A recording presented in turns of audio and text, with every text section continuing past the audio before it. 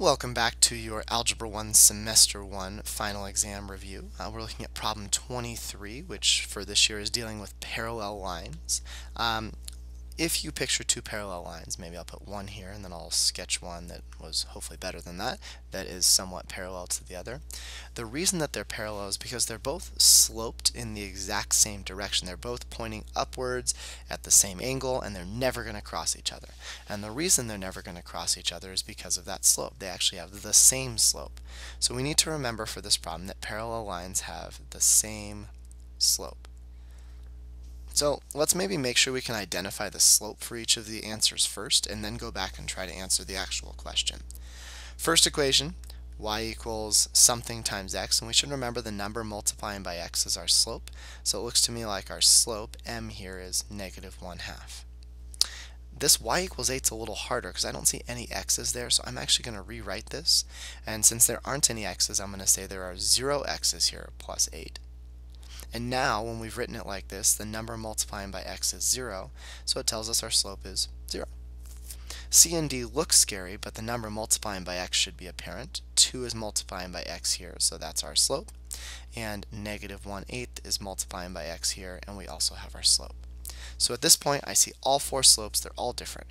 We have negative 1/2, 0, 2, and negative 1/8. And of course, the question is, all right, good job, you found all those slopes. Which one of them is the same as this equation up here? And you might be tempted to look right away and say, well, but this equation has a slope of 4, so what's going on? That's not the same as any of the other slopes. But you need to remember back to what your teacher hopefully taught you, or you hopefully remember, in that in any equation we always want to make sure y is isolated before we start trying to address what the slope is for the equation. And right now y is not isolated. 8 is multiplying by it, and 4x is adding.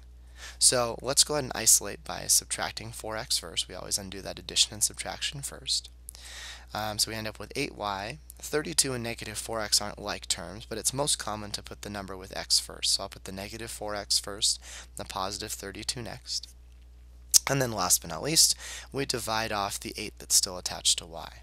And don't forget, when you multiply or divide to a side, you need to do that division to every term on that side.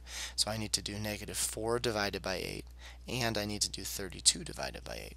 So cleaning this up a little bit, negative 4 over 8 looks like a fraction. It is, and we can reduce by, I think, dividing by 4.